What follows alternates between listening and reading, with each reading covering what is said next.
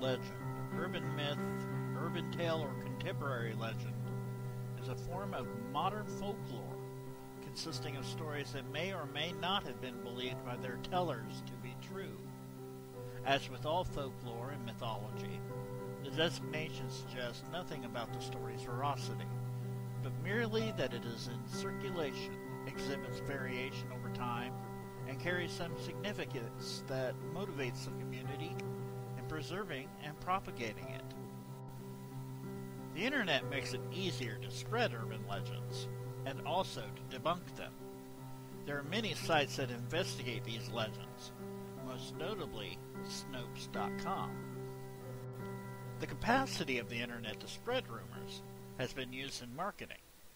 For instance, with the low-budget film The Blair Witch Project, which attempted to pretend the film was about a genuine urban legend rather than a work of original fiction.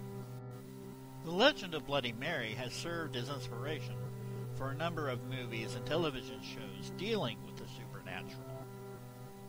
Bloody Mary allegedly appears to individuals or groups who invoke her name, usually by chanting her name in a mirror placed in a dimly lit room.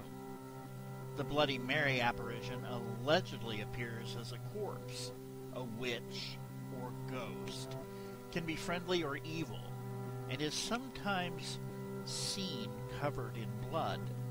The lore surrounding the ritual, if she is summoned properly, states that participants may endure the apparition screaming at them, cursing them, strangling them, stealing their soul, drinking their blood, or scratching their eyes out.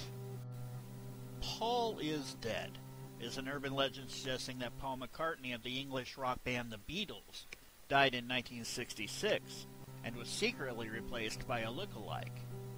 In September 1969, American college students published articles claiming that clues to McCartney's supposed death could be found among the lyrics and artwork of the Beatles' recordings. Clue hunting proved infectious, and within a few weeks had become an international phenomenon. Rumors declined after a contemporary interview with McCartney was published in Life magazine in November of 1969. Popular culture continues to make occasional reference to the legend, and McCartney poked fun at it with a 1993 live album titled Paul is Live.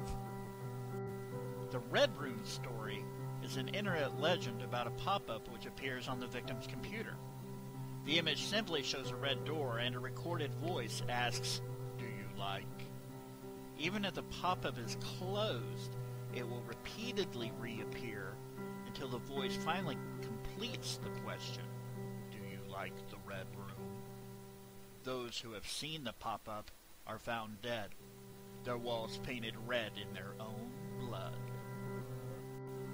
The Slender Man is a fictional character that originated as an internet meme created by Something Awful forums user Victor Surge in 2009. It is depicted as a thin, unnaturally tall man with a blank and usually featureless face, wearing a black suit. Slender Man is commonly said to stalk, abduct, or traumatize people, particularly children. Slender Man is not tied to any particular story, but appears in many works of fiction, mostly composed online. In 2012, the Slender Man was adapted into a video game called Slender, the 8 Pages. As of August 2012, the game has been downloaded over 2 million times.